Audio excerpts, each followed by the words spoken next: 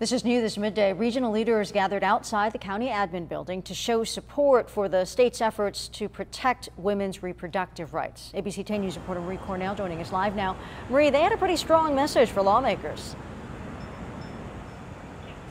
Yeah, Virginia, so they collectively wanted to show support for that proposed amendment to California's Constitution that Derek just mentioned, which again will ensure a woman's right to choose.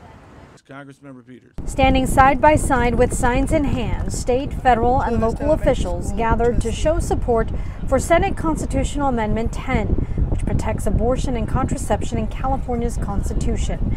During the news conference, County Supervisor Terra Lawson-Remer shared a story about her choice to have her daughter, adding the concern she has about the Supreme Court ruling.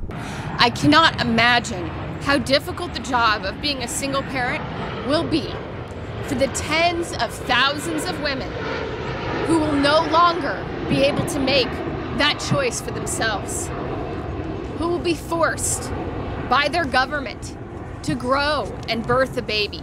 And while California is already a leader in protecting reproductive freedom and services for women and families, in light of this ruling, these officials believe more has to be done. We will not be shoved back into the dark days of desperate decisions. Abortion is health care, plain and simple, and the decision to have one lies solely with the patient. California will not leave people vulnerable. Meanwhile, over the weekend, church members all over the county prayed in their houses of worship.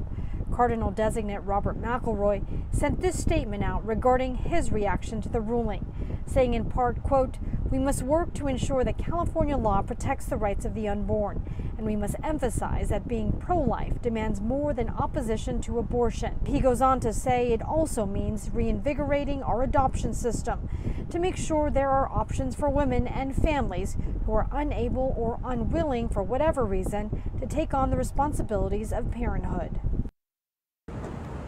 And voters could weigh in on this constitutional amendment in the November election. Live outside the county admin building, Marie Cornell, ABC 10 News.